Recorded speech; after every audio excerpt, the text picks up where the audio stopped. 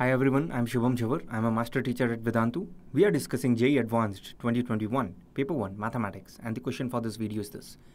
Let E, F, and G be three events having probabilities, probability of E being 1 by 8, probability of F being 1 by 6, probability of occurrence of event G being 1 by 4, probability E intersection F intersection G being 1 by 10.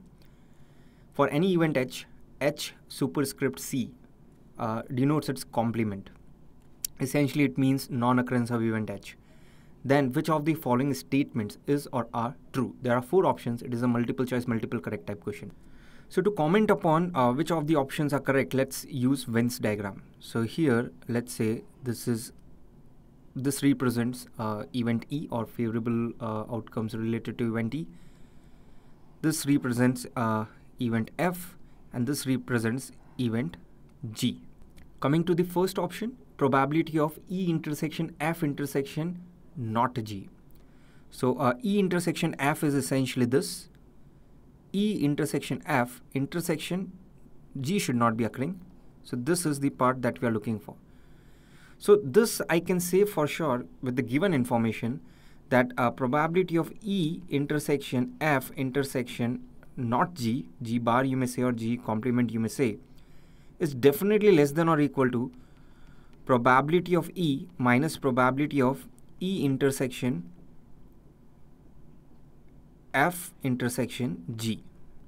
Now we could have even used probability of F minus probability of E intersection F intersection G. But I have taken this. Why? Because probability of E is less than probability of F. So this gives me a stricter constraint, a more strong constraint. So here this expression essentially becomes probability of E being 1 by 8 and probability of E intersection F intersection G being 1 by 10. So as you take LCM, you essentially get 1 by 40. So this expression is less than or equal to 1 by 40. So that means A is correct. Similarly, let's try to comment upon probability of non-occurrence of event E intersection F intersection G. So F intersection G is essentially this. Intersection E complement. So what we have is this. So again I can say probability of complement of E intersection F intersection G is essentially less than equal to, I'll take probability of F minus probability of E intersection F intersection G. I could have even taken a probability of G minus probability of E intersection F intersection G. However, this gives me again a stricter constraint, probability of F being less than probability of G. So this becomes 1 by 6 minus 1 by 10. So you may say 5 minus 3. So you get 2 by 30, which essentially is 1 by 15. So probability of E complement intersection F intersection G is less than equal to 15. So this is also correct. Now just to again emphasize, this is the same thing that we have used in part A for option A.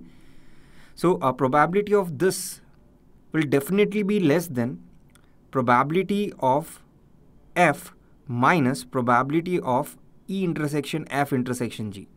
This much more, you may say favorable outcomes are coming, so to speak. Now coming for option C, probability of E union F union G would definitely be less than equal to probability of E plus probability of F plus probability of G. Now what does this become? This essentially is 1 by 8 plus 1 by 6 plus 1 by 4, and as you take LCM, 3 plus 4, 7 plus 6, 13. 13 by 24. So this expression is less than equal to 13 by 24. So C is also correct.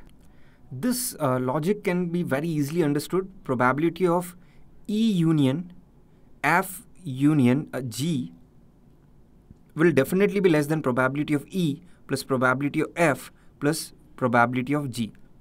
In fact, equality will hold if E, F and G are disjoint, so to speak, events or disjoint sets, or you may say mutually exclusive events.